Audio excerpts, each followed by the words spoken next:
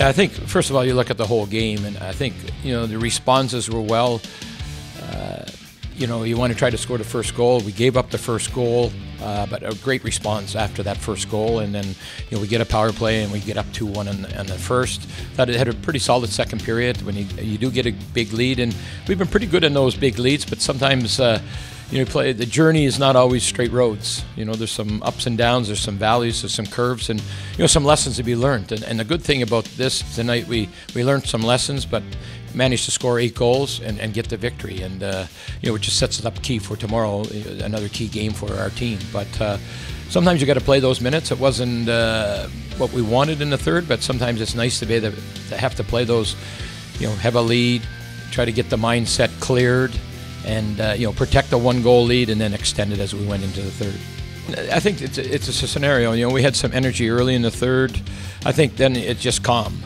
You have to be calm in those situations, and you have to trust your players. And tonight, there's points of it that, we didn't like some of the shifts, but you have to trust the next line going out there. It's a chance for growth. And, you want to have a team that, obviously the whole key of the hockey game is get the lead. And we want a team that protects it. And when we get a chance, extend it. And maybe parts of the protection weren't where we wanted it tonight, but we did extend it several times.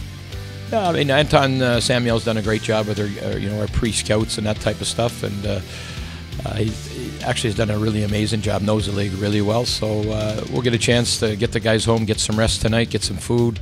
We'll have a quick little meeting tomorrow morning, and they'll do a good job having our team prepared. It was a good game. I think we've showed a lot of character at the end. The end of the third, we had a little bit of a loose momentum there, and I think we stick together as a group and had the end that we wanted.